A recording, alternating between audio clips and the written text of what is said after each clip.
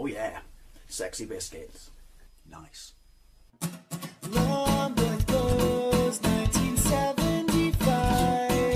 A YouTuber is on the rise. Reviewing games late at night and sometimes friends used to bug him. Long was 1975.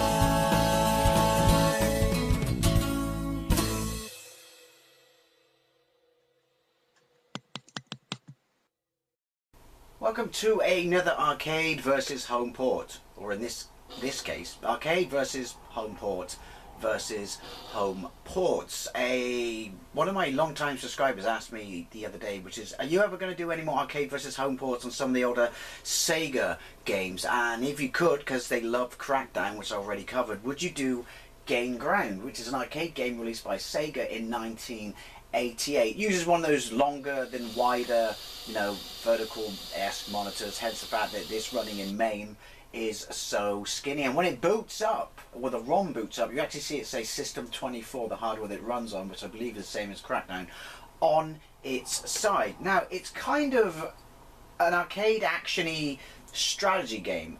Strategy might be too strong a descriptive term, I guess, but it's definitely not a sort of run into the action, gung-ho kind of commando style arcade game.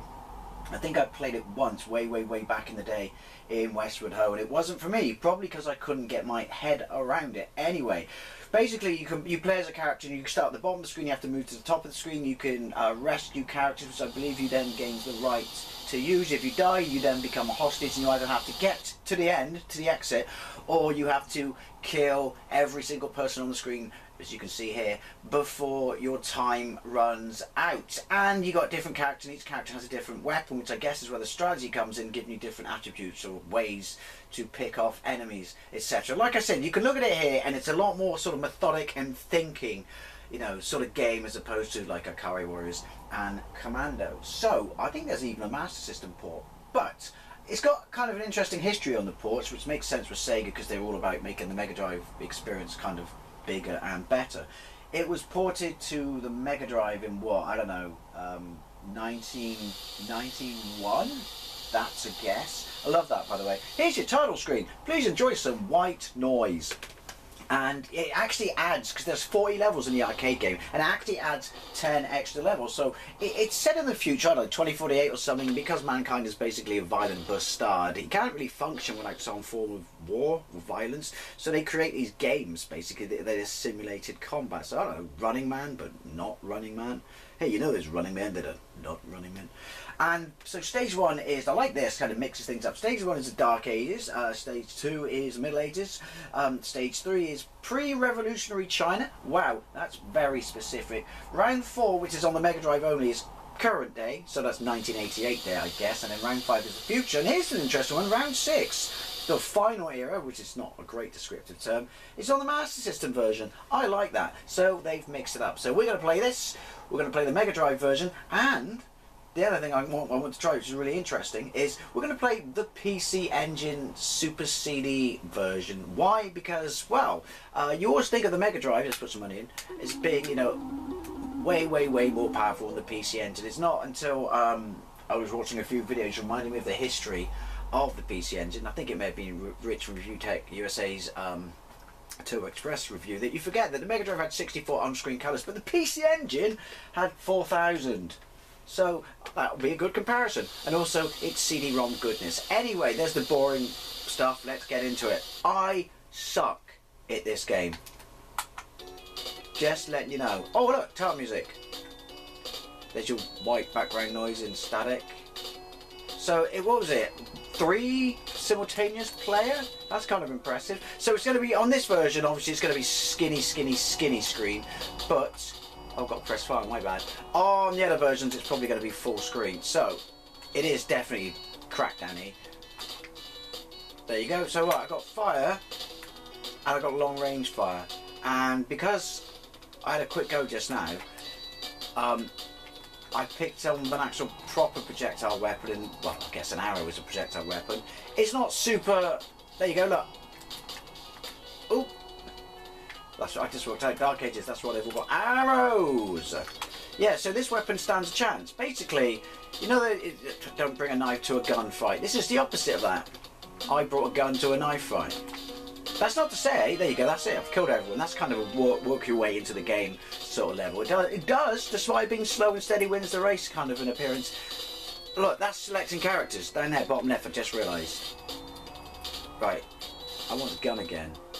I can't even see what they got, it's too small. Oh, I didn't want that. Yeah, it does. Oh look! Yeah, proper frisky. And he just killed me. So I should become a hostage now. I'm not doing it any favours. Like I said. Oh, I just killed the person with the fucking gun. Yeah, you know those guns that are like guns? Oh my god, I'm awful at this.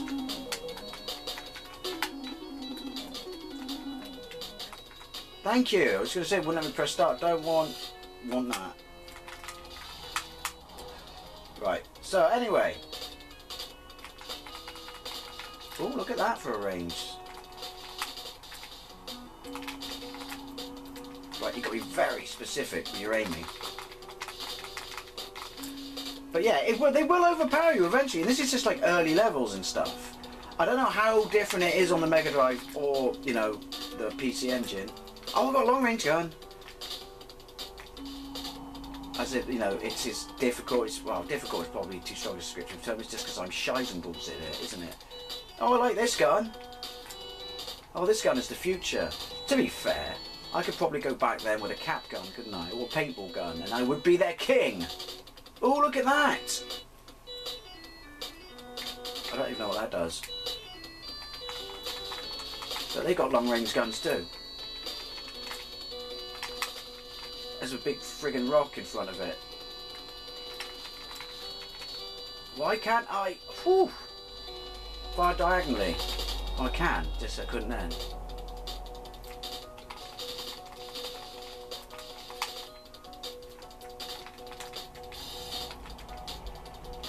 Oh, I've got to go all the way back. I've got to rescue myself. Does that mean once I've rescued my... That sounds really dirty.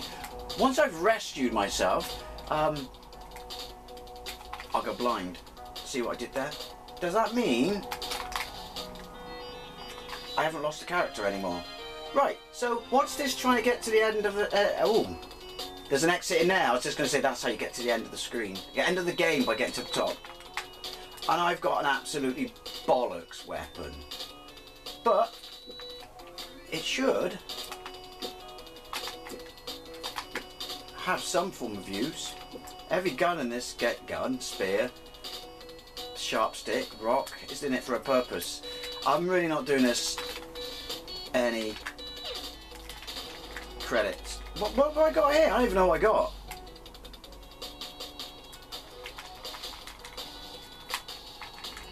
Why am I being outclassed by people with sticks? Right, I tell you what I don't like. Oh, rocket launcher. The aiming is so bloody specific. And I can press that weapon and I can only fire up.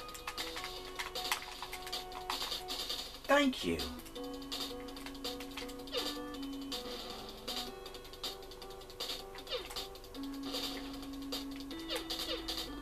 There we go. It's seriously, you look at it thinking, this is slow and, yeah, dull. It's way harder than it looks, seriously. Granted, I am way shitter than it looks. Oh, don't tell me I've...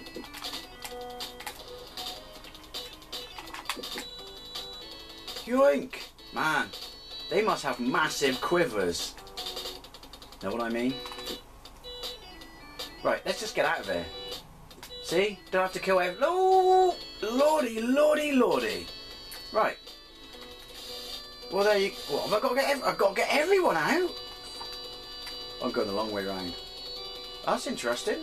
Well, I think you get the general impression. I'm really not making it look like the most interesting of sort of games, but this game is out there, you know, when it comes to having its fans. Generally, really pretty highly regarded. Fuck nuggets. I'm going to have to kill these pricks, aren't I? Which means I'm going to have to pick a person with a weapon which is not that will actually get up there. I may have balls. I may have pooched my Scrooge. Scrooge?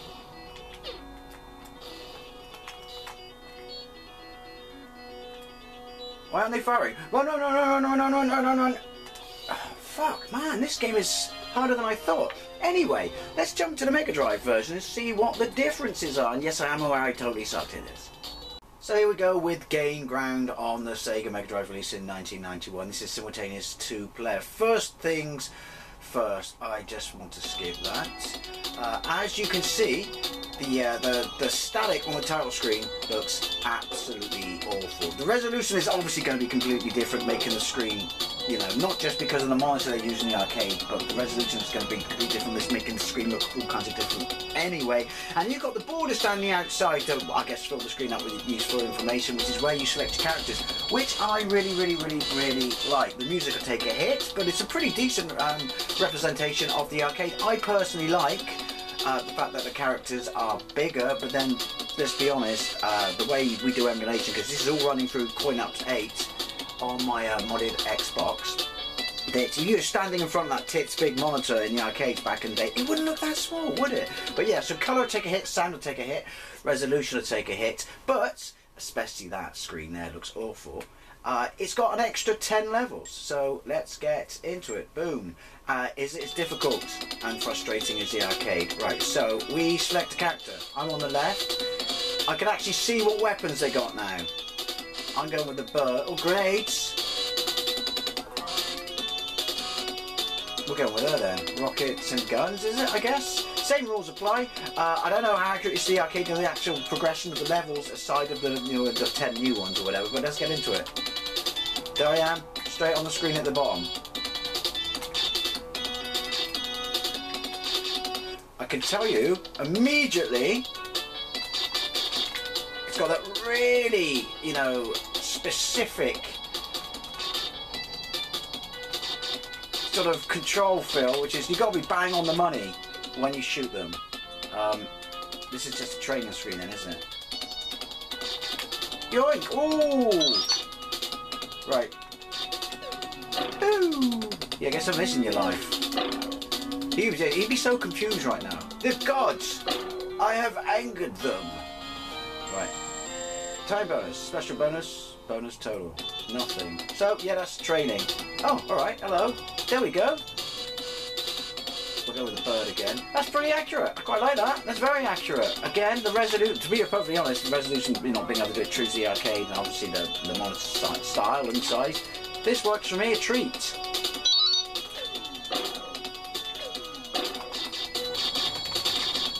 Yoink. Any more going to come? I don't even notice if there are any options on the title screen. I can't remember. Here I am trying to lob rockets like a fool, when all I got to do is shoot them. Why are you all rocket proof? Maybe I've angered their gods. You know, this is cool. I like this. This is a really decent representation of the arcade game. Maybe I'm enjoying it a little bit more because I'm finding it easier. He says, and he just gets a spear in his noggin. I guess there's something to be said for don't use your favourite or the character you find the most useful straight away. Say, this would be where the strategy comes in, wouldn't it?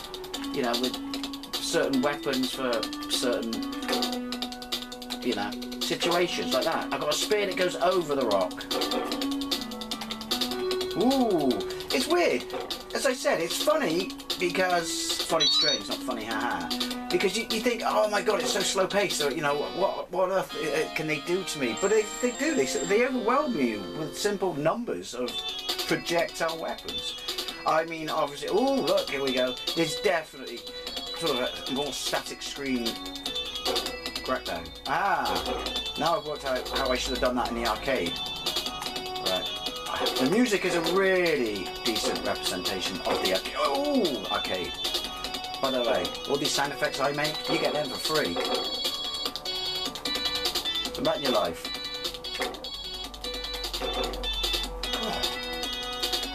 Yeah, it's no walking. I'm sure there's people out there who played this from day one and loved it, just going, you're utterly rubbish. To be fair, the last time I played it was like 1988 to 89, but there's a charm to it, but it's tense.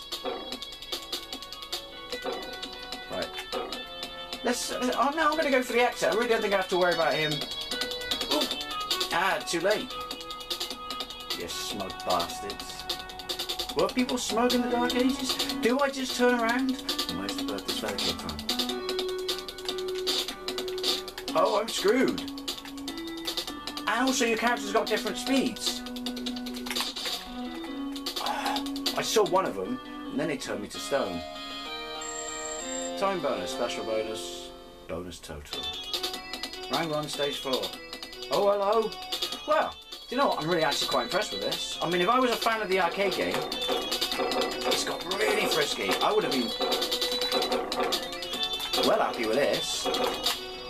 They're not even armed and I can't kill them. Right, well, I think you get the impression.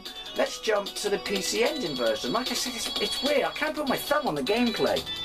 It lulls you in with a false sense of security and then just basically overwhelms you. So here we go with Game Ground on the PC Engine CD-ROM. I'm guessing sort of 1991, 1990, sort of same time-ish as the Megadrive. I have no idea who actually made it, but there we go. We've got pretty much similar but ugly title screen as the Megadrive version. It handles a sort of, you know, effects, static effects, ever so slightly better, and it's a different colour palette, which to be honest makes sense. So let's press start. Obviously this is going to have CD music, so this just wins, period. Right, so interesting, and it also sounds like Flash Gordon, which is absolutely amazing. Interestingly enough, it doesn't cap the screen off from side to side to give you the sort of same screen size or resolution of the arcade, which I kind of like, but also at the same time you want this to be more accurate to the arcade. We got our characters to select there, much bigger on the actual title screen than all the other versions, as you would expect. It's ticking down, so there we go. Bigger sprites than Mega Drive. Look, you can actually see that someone's flossing. Right. Time, top left. The music is absolutely fantastic. Different colour palette than the Mega Drive, that's to be expected, but yeah, I don't know, better looking sprites, bigger sprites. They're not, you know, massively bigger sprites, but then it fills the entire screen out, which I'm not really, this is your tutorial level, isn't it, but it actually scrolls. Not really a massive fan of. I mean, I kind of prefer my games, you know, back in the day on consoles to be this sort of wide, so that's like Dragon's Lair there. But if we're going to talk about how accurate it is to the arcade, then I would have preferred it to be cropped, if that makes sense. But this is much better graphics than Mega Drive. It really, really is. I think I prefer the colours ever so slightly more on the Mega Drive, because they appear to be a little bit more accurate. Right. Okay. Definitely. I mean, you saw it, there were no options for changing the difficulty. Oh, you can fire them both at the same time. Look at that. But, it seems a little bit easier. Maybe it's just because none of them are firing at me. They're in awe of this man from the future who has 2 sharp sticks, whereas they only have 1. We've angered the gods again. Much bigger sprites. But again, you could say that that's kind of detrimental to how accurate it is to the arcade. Again, I'll stop saying again in a minute. If you played it in the arcade, you're standing in front of a tits big monitor, don't forget. So, ooh, it wouldn't look as small as it does on this because I'm playing it through emulation. But that's not the point. Again, you just exit or you can kill everyone. This is a little bit more interesting than I thought it would be, doing a comparison. Obviously the arcade is the standard that everyone has to copy, so that's what, you know, that wins outright because it is the arcade original. This is a bit too big for me, I think. That's what she said. That was the most awkward statement even before I worked it into a joke ever. Right. Yeah. I mean, it's accurate to the arcade, the level design. Just, I mean, obviously we're scrolling as well though. But, too big. That's too big. I don't know anything about reviews for this version. I know that the Mega Drive was generally kind of pretty good, and also you got to remember, I only ever played the arcade like once or maybe twice, and I suck at it, so that's not the best sort of, you know, approach to bring to a comparison video. But it was a request. No one's running after me. My epic weapons of the future have scared. Oh, I scared them all off. Right. So it's a, I don't know, a sliders thing? Get everyone through the portal?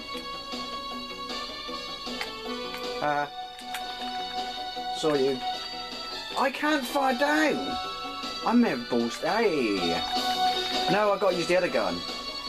Go on then. I can fire over my shoulder. You can't do that in dark times. So let's get everyone into the port. This is way, way, way, way, way easier than both the other versions. Wow. What a difference I was going to say a day. What a difference a system makes. Massacre. It certainly makes it a lot easier. She's really slow. Different characters have different attributes. See, I killed everyone so I don't need to jump into the portal. I think I'm finding this the most underwhelming. It's the nicest looking. I mean, look at that. Ooh, look at that. But it's too big. Right. And too easy. And it seems to not have such finicky, fickle aiming. I don't even know how many grenades I got. They say grenades, but they only really kill one person. Oh, look at that. Ooh, that was my fault. At least they don't all spawn back. No, it's the twin spear, dude. I'm sure they have a purpose later on, and there are other weapons and characters later on. I mean, if you watch the title screen of this, there's this bloke with all these homing missiles. Okay, if I was, you know, dark times bloke or medieval times, then I probably would have shut my pants seeing that and truly thought it was like, God, sorry, he tries to hide windy pops. I don't think necessarily trying to kill everyone is the best route to go when you can just do that. Let's round up. It's not a game for, going back to the arcade original, it's not a game for everyone. I get that. It really, really isn't. It's a little bit sort of, you know, thinking man, slower, more methodical, you know, strategy and stuff like that. And I'm not, you know, the best person at it or have the best experience of it to be, you know, someone to sit here and judge it. But I'll say this, if you love the arcade machine and you want to play the most accurate version, go for the Megadrive. The fact that it crops the screen off side to side instantly makes it more claustrophobic and feels like the arcade. You know, I don't need this level of close-up action and that much sort of scrolling, if you know what I mean. The sprites are too big, it's too easy, the music is absolutely fantastic, but, I mean, I know it's SX and I don't know what that stands for, special edition or whatever. It's like a tribute band doing Game Ground, if you know what I mean. You kind of know what it is, you kind of recognise the hits and stuff, but it's just not as good as seeing the original in flesh. That's the worst analogy ever. And it's too bloody easy. I know I was sucking at the arcade, but this is too bloody easy. There you have it. If you like the arcade, play the Mega Drive version or get the Mega Drive version. I mean, this, like I said, tribute band, alright, but it certainly does not really feel like a true representation of the arcade gameplay, if that makes sense. This totally got away from me, but it was a request and I haven't done one of these arcade home port comparisons in absolutely ages, so I wanted to do it. I would love to know what you think, especially if you had any of the home ports of this back in the day, but more importantly, played the arcade machine. Thank you very much. That music is amazing. Thank you very much for watching. I'll see you later.